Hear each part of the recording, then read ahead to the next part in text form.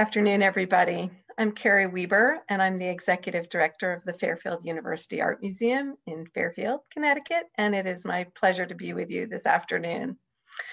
I'm so pleased that the Greenwich Audubon Center has joined with the museum as a community partner to collaborate on a robust schedule of programming around our current exhibition, Birds of the Northeast, Gulls to Great Auks. I'm sorry that most of you won't be able to see this exhibition in person as the museum is closed to the public this spring because the campus is closed and the pandemic is keeping it that way for now. But only students, faculty, and staff can see the beautiful works in the exhibition at this time. But if that changes, we will certainly let you know as soon as possible. You can, however, experience the exhibition virtually through numerous access points. If you go to the exhibition webpage, which is easy to find, just Google Birds of the Northeast and Fairfield University, you'll find it. You can find a 360-degree virtual tour, which includes the wall labels. This is available in English and Spanish. And you can find a really fabulous short film. It's about 5 or 6 minutes. It just takes you through the whole exhibition beautifully. You can also find digital versions of the exhibition brochure and a field guide to the birds at Fairfield, which was created by Professor Todd Osier, who's a professor of ornithology at Fairfield. He put together the materials in this guide with his students over 10 years of research observing birds on the Fairfield University campus. And then on our YouTube channel, where this talk will make its way eventually, you will find recorded programs that have taken place since the exhibition opened in January. Those are also available with Spanish subtitles. These include a wonderful opening night talk by Dr. Brian Walker, who's a professor of biology and one of the co-curators of the exhibition. A talk on Marsden Hartley, looking at him as a painter of birds, that was given by Dr. Jonathan Weinberg.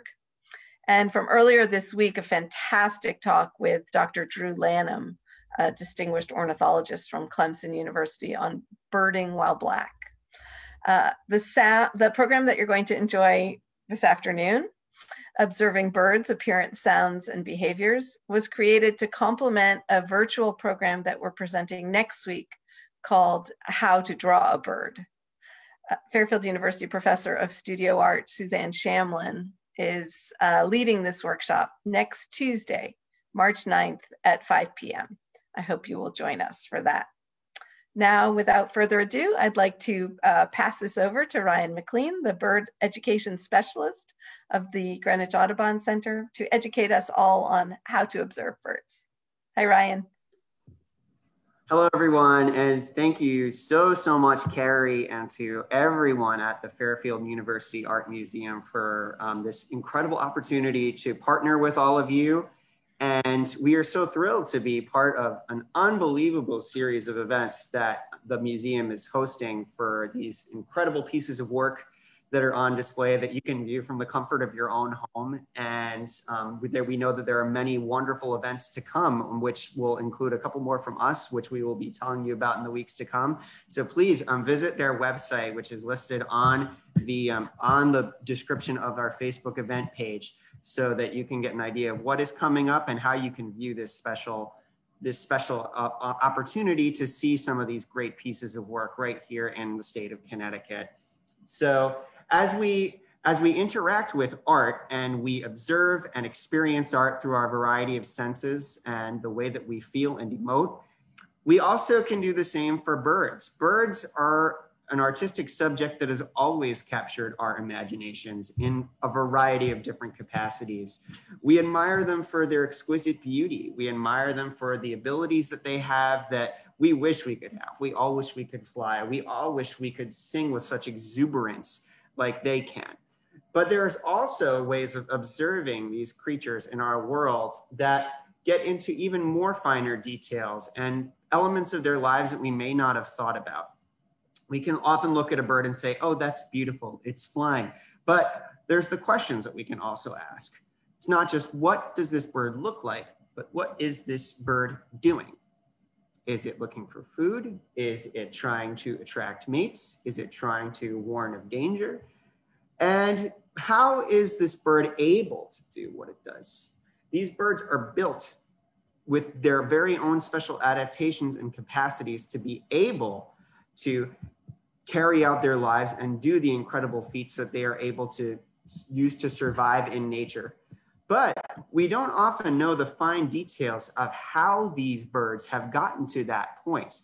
So what I'm going to talk about a little bit today in the time that we have are maybe some of the elements that we can all start looking at and listening for and feeling as we are out in nature and observing these birds. To start, just to show you some of the very fine details that you may not be able to see, get up close in person as much. The anatomical structure of these birds is something that, unless we see it from a very microscopic angle, we don't often realize how important of a part it is in birds' lives.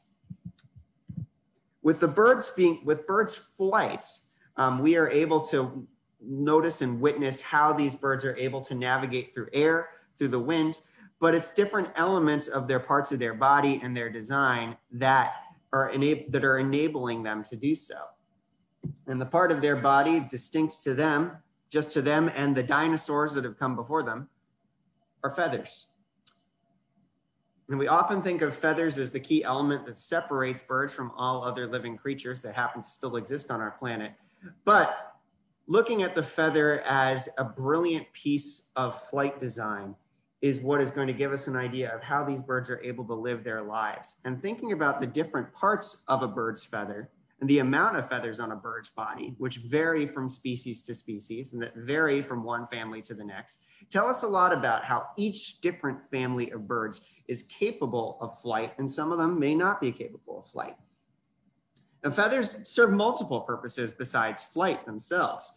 With flight feathers, such as this feather of a hawk that you see me holding here, you see the main part of a feather where if I turn it on its side, you can see it almost acts as sort of a perfect airfoil to deflect wind off of the bird. And that is what the curved surface of the stem of the feather, which is made from keratin, same stuff our fingernails are made out of, is designed to do. But it's within that structure of the feather that it gets a lot more complex. Now, if I gently pull the piece there, you can see how easy it is for pieces of that feather to come undone. On that main stem that you're seeing of the feather, there are individual hair-like structures that come out, which are referred to as barbs. And if you looked at it even through a microscope, all of those barbs would have tiny little teeth on them that are called barbules.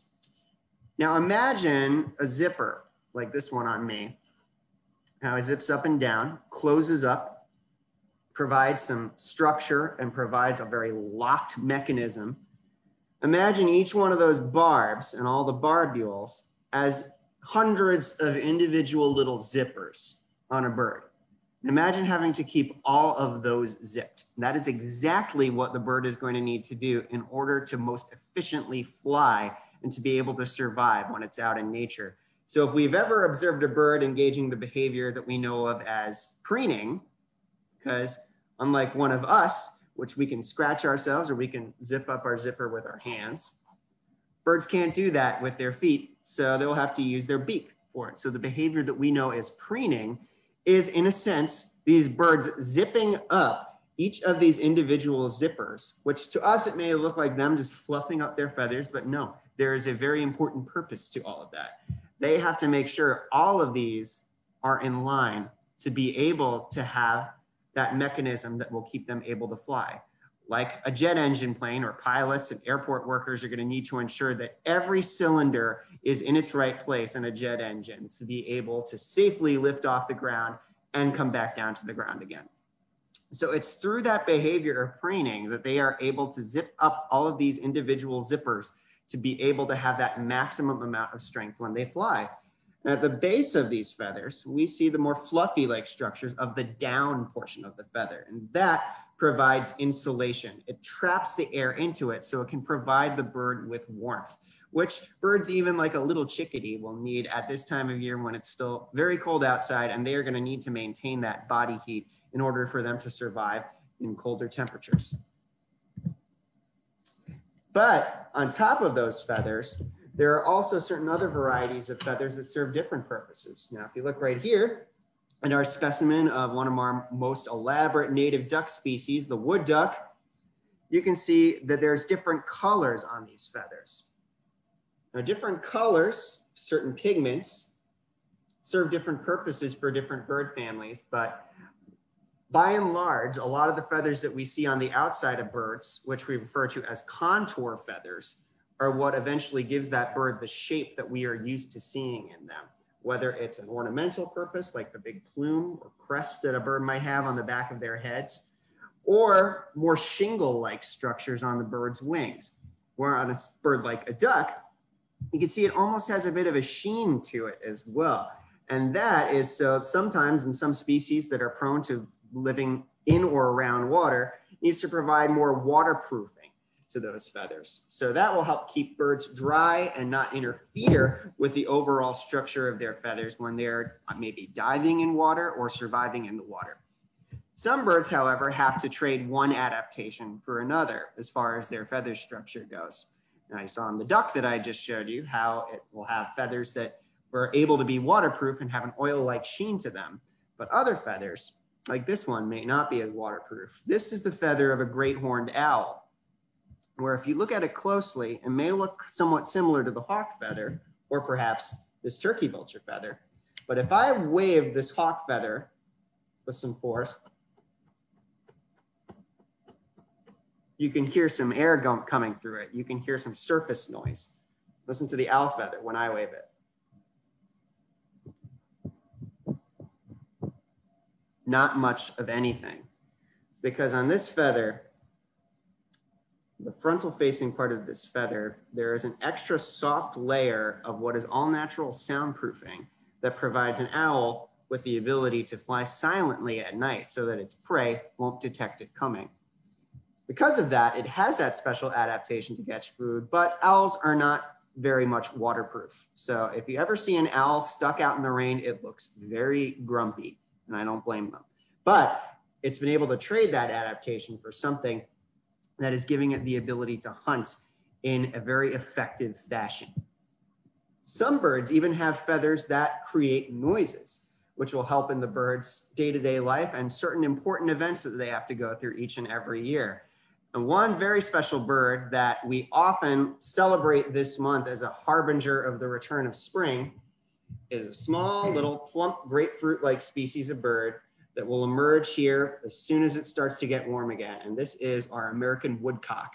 It's a relative of the sandpipers and other members of the shorebird family with a long, very chopstick or tweezer-like bill, which serves as a big probe to dig into the ground and get earthworms. You can tell that this is a ground-dwelling species because of that probe-like bill and the eyes that are positioned largely on the top of its head so that it could see a ground predator like a coyote or a fox coming from behind it.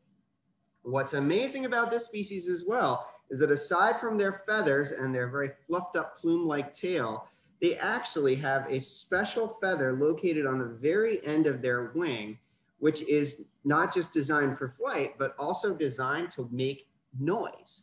The wind that comes through that one set of little feathers on the end of their wing will produce a twittering noise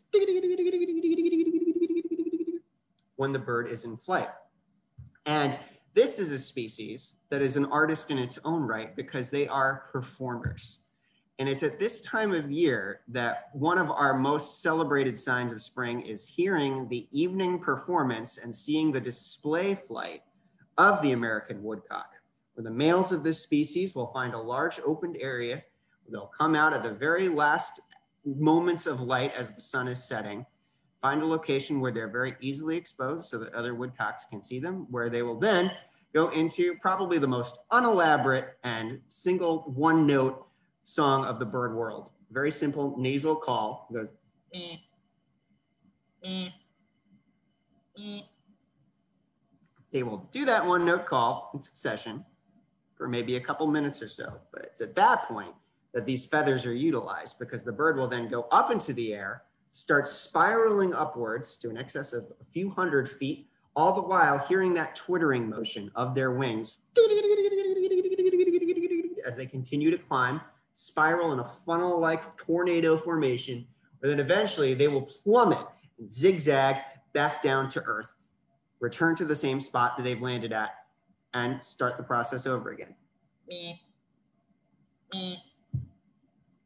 So that's something that we can not only observe that these birds are doing, but it's something that they will actually use to perform in order to appeal to other woodcocks. So a male woodcock will be doing this performance to try to attract other female woodcocks at this time of year. Well, other birds will utilize song abilities. Other birds like eagles, which mate for life, will perform displays mutually where they will lock talons with one another.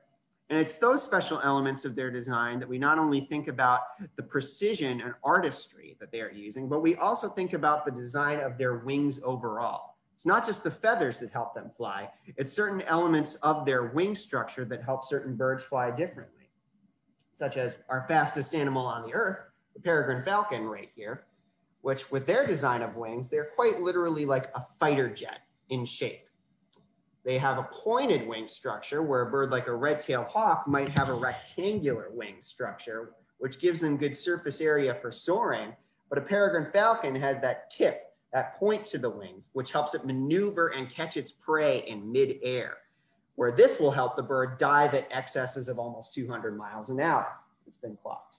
So in looking at different wing shapes, we're not only thinking of colors and designs that we can see on a bird that's perched, but we're also thinking about what we're able to see when the bird is flying. Here at the Greenwich Audubon Center at our Quaker Ridge Hawk Watch, when we were observing migrating birds of prey in the fall, we're not seeing them perched in trees going from one tree to the other. We're seeing them at about 1,000 feet up in the air as a small dark silhouette or a pepper speck.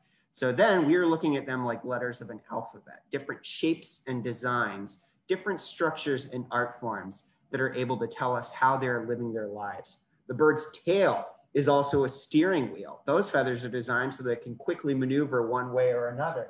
A bird like in our display case behind me, a Cooper's hawk, you can see behind me here, bird design that sometimes may even be at your bird feeders once in a while when it realizes there is a supply of food there.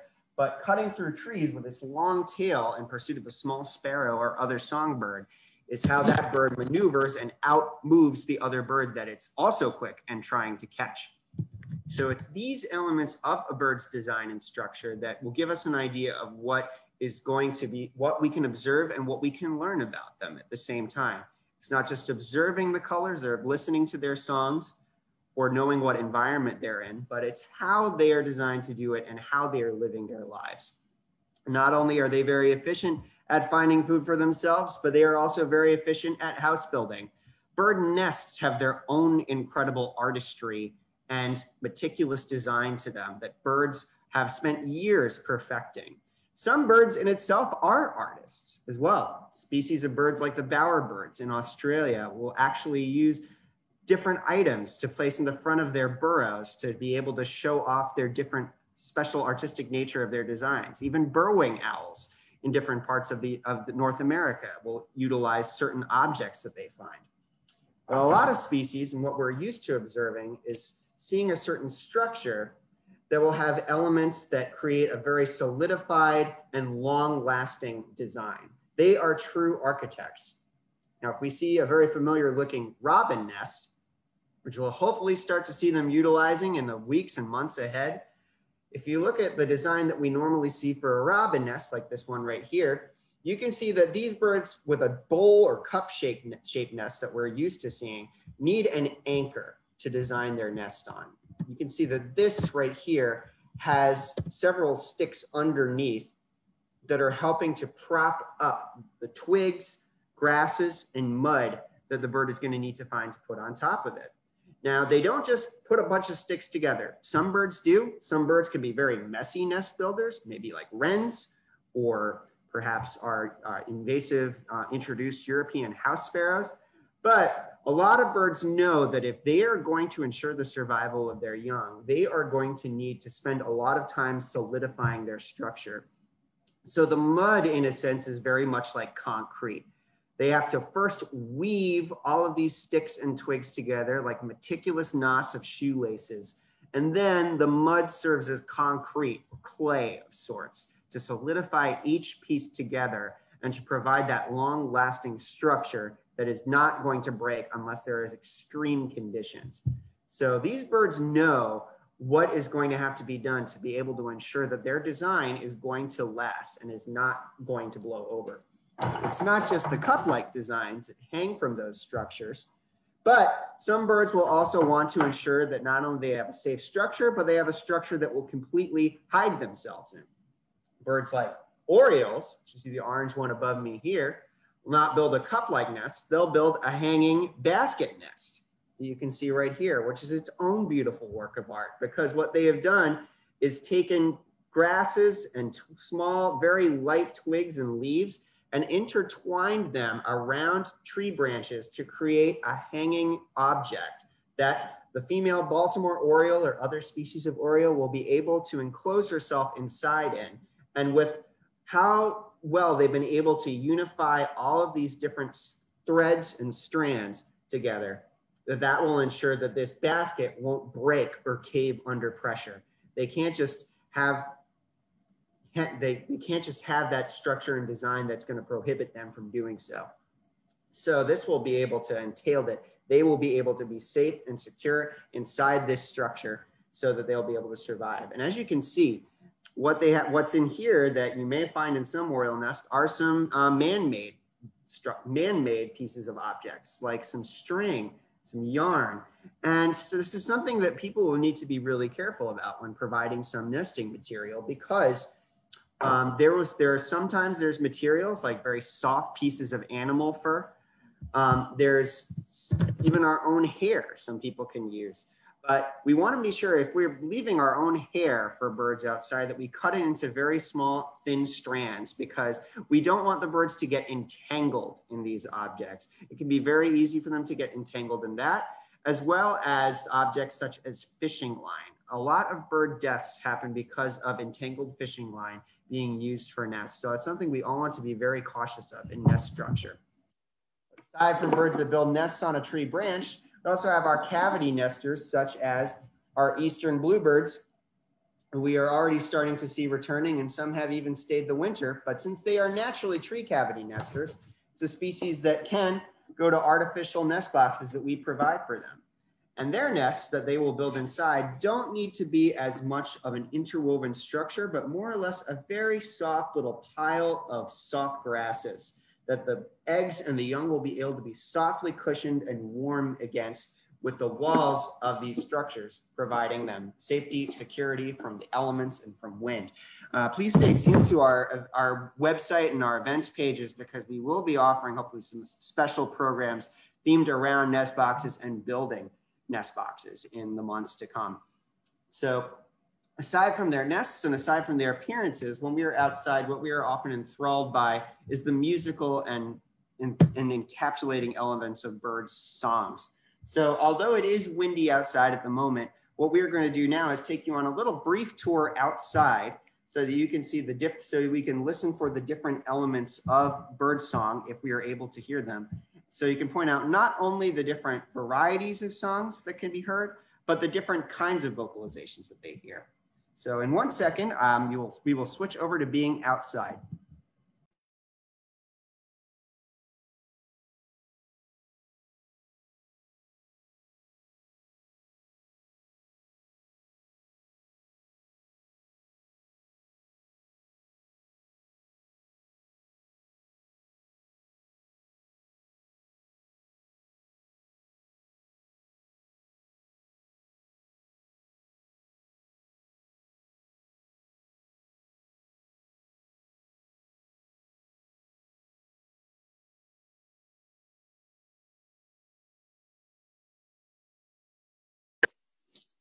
Hello, everyone. So now we've come out to the back patio of our Greenwich Audubon Center building, which for any of you who is interested in coming to visit, our center building is open to the public. Our center building is still closed, but our trails are open to the public 7 days a week.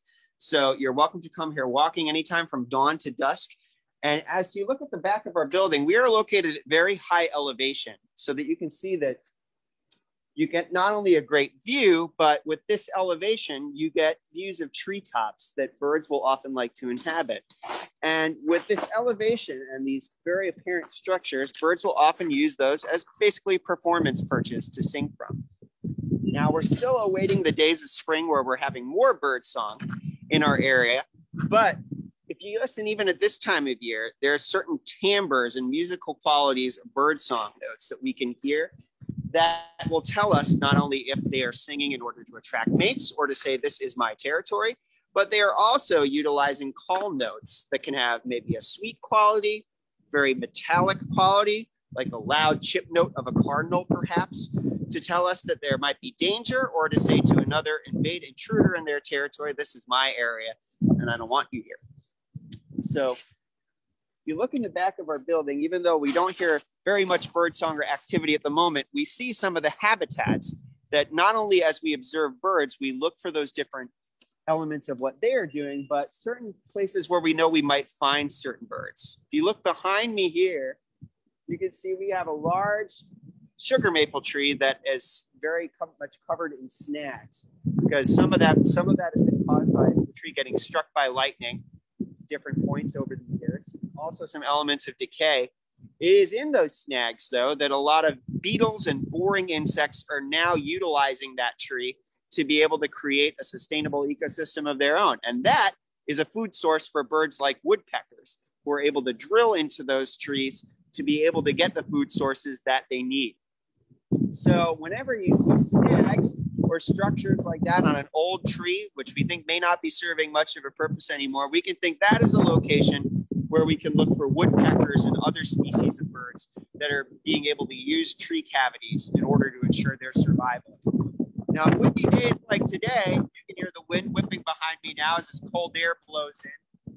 I mentioned the feathers and the surface area that they have. You know, a bird like a turkey vulture, which I showed you the feather of, they not only will have a wing structure that incorporates their feathers as an airfoil, but they will actually position their wings in such a way to help deflect the wind, much like perhaps a certain type of plane or other flying device will have to move their wing structure up or down. A vulture will actually fold its wings up in a shallow V formation, which is called a dihedral.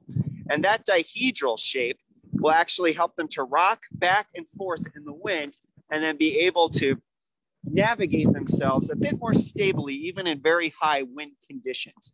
So it's something that they're able to utilize that is able to help them fly more efficiently. So because we have that structure that they'll be able to have, you can actually not only see how they're using it to fly, but you can actually use it to identify them. Where a hawk or an eagle will be holding its wings really flat, a vulture will be holding its wings up in a shallow V to be able to rock in the wind back and forth. So if you're seeing a flying bird, as opposed to one perched, you can also use those elements of being able to observe how they're holding their wings. But as far as bird songs, what you're going to start hearing at this time of year, especially in the early mornings, and as we are in the later part of the afternoon, we are not hearing as much bird song. But it's usually in the first light hours that we hear what we will oftentimes refer to as dawn chorus, where those first elements of lights of day are starting to emerge, and birds know that it's probably the safest time, free of predators, to be able to utilize their song capabilities, where for many bird species, they have different elements of their lung structure and voice box structure that we don't have. We have our own larynx, but they have a special different device called a syrinx, which unlike ours, which is one tube, theirs divides into two parts. So they can actually harmonize with themselves. Certain bird species with beautiful, elaborate songs like wood thrushes are capable of singing maybe one or two notes at once. It's those times when they're firing on all cylinders and utilizing their entire element of their voice box system that they're usually attracting mates or on breeding territories.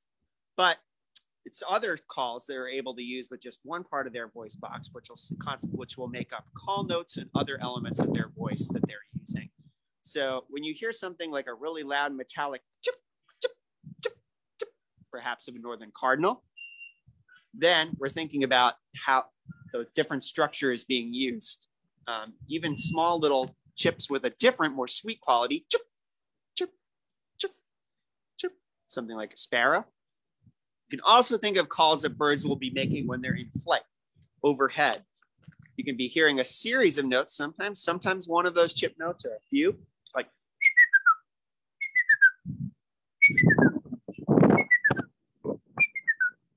And for us as people learning these songs, one very easy element of remembering some of them is using mnemonics or sentences, phrases that we come up with that sound similar to the rhythm of the quality of those calls. What I just did, the amount of syllables that goes downward as the flight call notes of the American goldfinch, a bright little yellow goldfinch species that we'll often see all throughout the year with this little black cap. And sometimes we'll use the phrase potato chip, potato chip, potato chip to describe that call. So it's coming up with different phrases to remember the rhythm and cadence of bird songs. This helps us to remember them and to remember why they're singing in the first place. A bird like a Carolina wren is a very bouncing, repetitive song. You can use the phrase tea kettle, tea kettle, tea kettle, tea kettle, tea kettle, tea kettle to describe. So it's those elements. There's rhythmic elements, timbre elements. They're all different instruments of the orchestra that are able to constitute all those different levels of varieties and sounds of bird songs that we're able to hear in nature. Unfortunately, since it's quite windy outside and it's getting later in the day, we're not hearing much bird activity now, but in the early morning hours, especially as it gets warmer out and their food sources become more readily available, then these birds are going to start singing again. So we're going to take you all back inside now to start having some Q&A and to wrap up the program.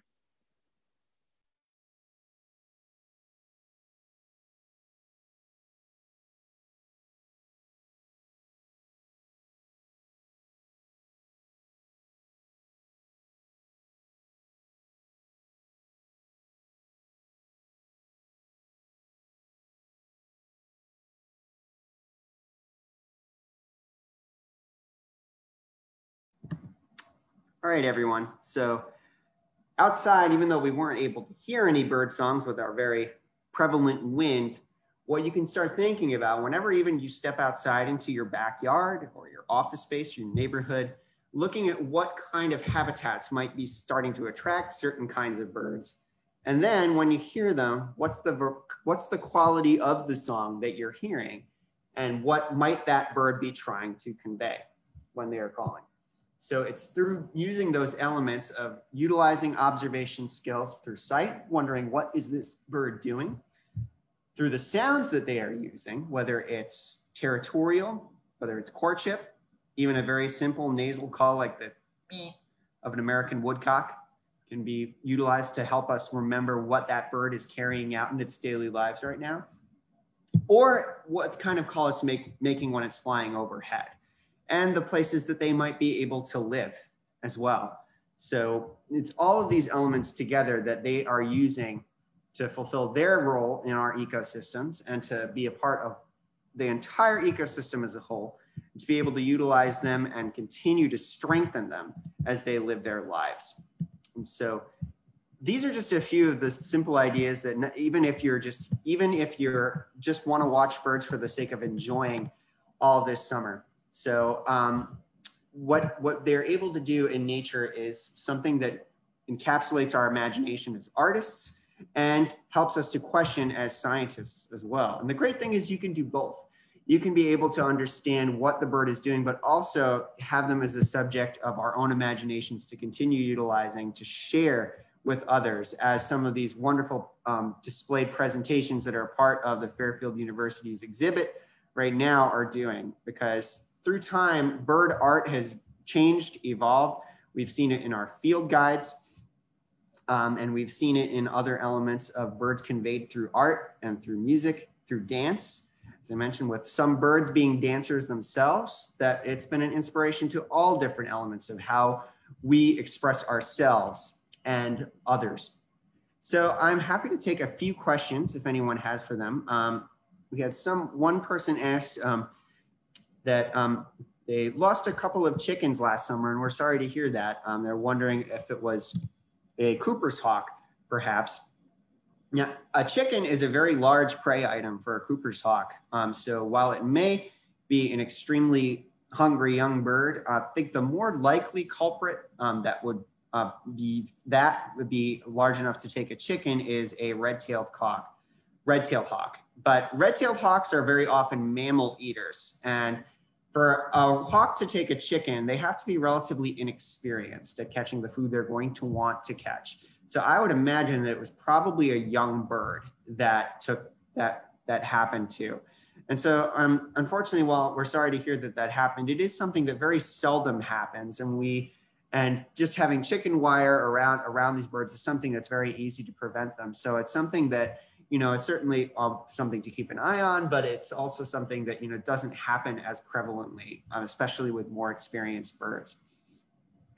Another question, just a reminder of what the bird was that used the potato chip call. That was the American goldfinch that utilizes that. If you have bird feeders up, they absolutely love thistle seed. And they will continue to eat that even into the summer months. So if you keep your thistle feeder up, those birds will continue to come to that feeder. And so I'm happy to take any other questions that might come in. I will also mention that when I was mentioning the American woodcocks before, we have to stay tuned because we have some very special announcements coming up on programs involving that species. We've got a call about, do red-winged blackbirds have different calls for mating and territory warnings? You are absolutely right. Yes, they do. Oftentimes you will hear, and I was very excited for the couple of days ago when I heard my very first red-winged blackbirds singing with their very guttural conqueree vocalization that they use. So the males will puff up their bright red epaulets on the sides of their wings in order to display. But oftentimes when you have a very territorial male red-winged blackbird on territory, you'll just hear chip notes, chuck, chuck, chuck, chuck, chuck, chuck, chuck, or ch, ch, ch. It's those abrupt calls that you'll often hear that will signal that that the bird is trying to flush you away from something. Another question that you've been trying to get bluebirds to nest in your boxes for 37 years, but sparrows have taken over. Thank you so much for asking that. And that is unfortunately a problem that is very prevalent in artificial nest boxes, which is predation by invasive house sparrow, which is a species of bird that humans introduced from Europe that has a dark throat. We're often used to seeing them in suburban areas. And they can also be extremely violent to our native bird species. So one thing you can do to help to deter them is, it has been shown that if you hang bright metallic string-like objects from either side of your nest boxes, that can often deter them. So you can try that, or as I showed you in this bluebird box here, how simple and small of a design bluebirds use. If you look in your nest box and you see just this little structure of twigs, then and thin grasses, you most likely have a bluebird. But if you see a lot of stuff piled all the way up to the brim of the house, then it's usually house sparrows. If you see that, then you can evict all of that material. And house sparrows, since they are introduced, they are not protected by law, so you can remove their nests. We have all of these specimens and feathers and nests here because we have special licenses from the state and federal government in order to possess different parts of birds, because all bird species in North America that are native are protected by the Migratory Bird Treaty Act of North America. So it is illegal to kill or hurt or have any piece of a bird unless you have those licenses. But the house sparrows, since they're non-native, you can evict their nests. And usually, even if they rebuild again, if they get evicted enough times, they may just move on and try to go to another location. Someone else asked, should you fill your feeders in the summer? As I mentioned, goldfinches are a species you can keep feeding into the summer with some regularity. They love thistle seed. You put up a thistle feeder with thistle or Niger seed. It looks like chocolate sprinkles. It's really thin and their little beaks can open it. That's one source of food you can provide. Hummingbird feeders are a great option to have up in the summer months. Simple ratio of 1 part sugar to 4 parts water that you can make for hummingbird nectar. It's put in a hummingbird feeder. You don't have to buy any kind of food for it.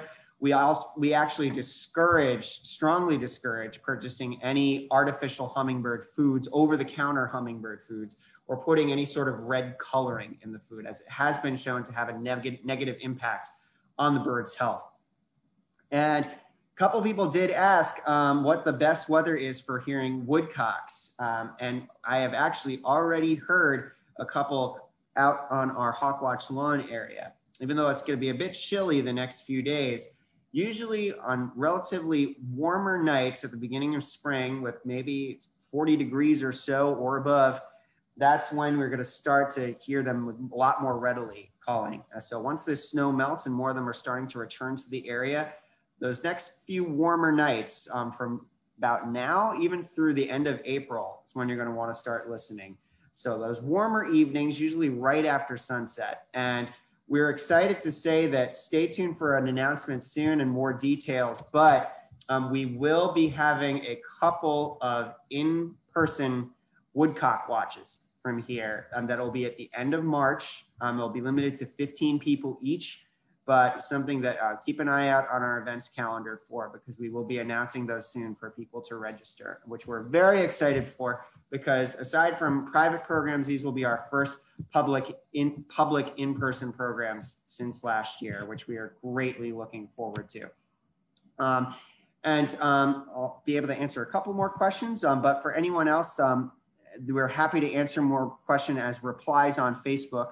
I'm asking, how soon should we hang hummingbird feeders? Right now, our ruby-throated hummingbirds are spending the winter months still in Costa Rica, but they're going to be starting to make their way back across the Gulf of Mexico to be here around the beginning of May. So usually, I would say probably May 1st, start getting those hummingbird feeders out and ready to go. And one other person asked if we've left sterilized eggshells out for bluebirds and they take them regularly. Is this helpful? I wouldn't say it's harmful, but it's something that you don't necessarily have to keep doing, because usually they will be able to find certain materials, especially in those thin and soft grasses, that are going to be able to provide that material that they need for their nesting. So I wouldn't say it is harmful, but it's something that if you want to try to keep doing it, you're welcome to, but it's something that will usually maybe be a supplement to what they're already putting in their nests. So once again, I do want to thank the Fairfield University Art Museum, to Carrie and everyone for being able to partner with us. And we're so glad to partner with you all for this special series of programs. And Carrie, if you have anything else to address, anything else you'd like to tell everyone watching, please feel free to. Thank you. This was such a great talk, Ryan. Thank you so much. I loved seeing especially your stuffed wood duck. We have a beautiful painting of a wood duck by Connecticut artist James Prosek in our exhibition. Just the plumage is just so spectacular. And then talking about red-winged blackbirds, we have two really fabulous artworks of red-winged blackbirds that I encourage everyone to check out. I want to thank everyone for tuning in, and thank you, Ryan and Greenwich Audubon, for this collaboration. It was really great. I want to remind people, if you want to learn more about the Birds of the Northeast exhibition, to check the museum webpage, and you will find lots and lots of information. And I wanted to just take a minute to highlight some of the upcoming programs, such as this, all related to the exhibition and or to birds. All related to birds, that might interest you. If you weren't here at the very beginning, I want to remind you we have a drawing workshop, how to draw a bird, on March 9th. And then on March 13th, we have a Family Day program, virtual. All of these programs are virtual, so you can enjoy them all from your home. The Family Day program is all about birds. It's geared for children 4 to 10. On March 23rd, we have Dr. Douglas Talamay, who's a professor of entomology at the University of Delaware, coming to talk about Nature's Best Hope, which is the title of his best-selling book about a new approach to conservation, which starts in your backyard. Homeowners everywhere, and I'm sure many of you know this, but for those of you who don't, you can turn your yards into conservation corridors that will provide wildlife habitats. And he'll give you information that's practical and effective and easy, and you can walk away with specific suggestions to incorporate into your own yard. And then April 14th, we have a terrific talk by Roberta Olson, who's a curator at the New York Historical Society. If any of you were fortunate enough to see any of the Audubon exhibitions that the New York Historical Society has done over the years, it was Roberta Olson who put those together. And she's going to do a talk on John James Audubon, artist, naturalist, and early conservationist. And then we're going to do one more program with Greenwich Audubon. So that date will be announced soon, mid-April. Ryan's going to come to campus and film around a part of the exhibition that is actually on the lawn of our library. We have 5 monumental sculptures by artist Todd McGrain called The Lost Bird Project. And so that program will focus on the extinct birds that are in our exhibition. And you can find all the information about these programs on our website, on the museum's Eventbrite site, and registration is optional. We do love people to register so we know who's enjoying our programs, but you do not need to. All of the programs I described, with the exception of Greenwich Audubon, will be streamed virtually through our partnership with our Performing Arts Center, the Quick Center for the Performing Arts. It's called thequicklive.com, and you just go there at the time of the program and watch it live there. So thank you. This was great, and I hope to see you all at future programs. Thank you, Carrie. So yes, we are very excited to take a tour of this special exhibit of The Lost Birds by Todd McGrain for our next program. This is a precursor for that, and what we'll be talking about. You can actually see behind me one of the birds in this display case that I'm pointing at right here, that very streaked chicken-like bird, is a heath hen, which is one of the birds that one of Todd's sculptures is of a bird that was common in our area just a couple of centuries ago. But unfortunately, due to a variety of issues and habitat loss, overhunting, these birds have disappeared from our region. And even in Greenwich and in Fairfield County, these birds used to be extremely common. Early property deeds in the 1730s, 3 of those from the town of Greenwich described hen fields. So that referred to heath hens.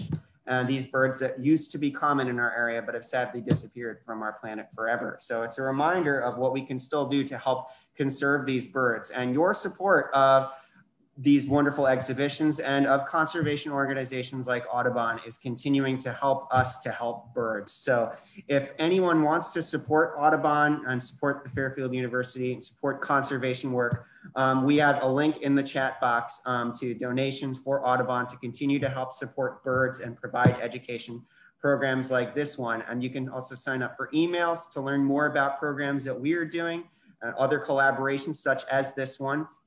And we are also offering private, virtual, and in-person programs still available if you want to continue learning more about birds and want to do a private social distance program for your family outdoors. We are providing that option to come see birds in the wild. As we mentioned, you can come visit us here on our trails, even though our buildings are still closed, to observe and watch birds. So once again, thank you guys so much to everyone at the Fairfield University Art Museum, and what an incredible great amount of programs that you've done so far, and other programs that you have coming up with Doug Tallamy, who's a good friend of ours, a program on John James Audubon. You just had a great, wonderful program with the fantastic Dr. J. Drew Lanham. We encourage actually people and anyone who's interested, Dr. Drew Lanham just published an article on Audubon's website that we certainly encourage people to check out, called "What Do We Do About John James Audubon," that really goes into detail about, even though this is an individual who has made a huge mark on conservation, there are troubling elements of his past too. How do we address those, and how do we move forward to create an inclusive environment for all to protect birds and wildlife? So we can post a link for that as well for you all to read. And once again, please go visit the Fairfield University Art Museum's website to see this full listing of events that they're offering, which we are so thrilled to be part of. So thank you all so much once again. Thank you, Carrie, and everyone. My pleasure. Thank you. Wonderful, wonderful collaboration. Thanks a lot.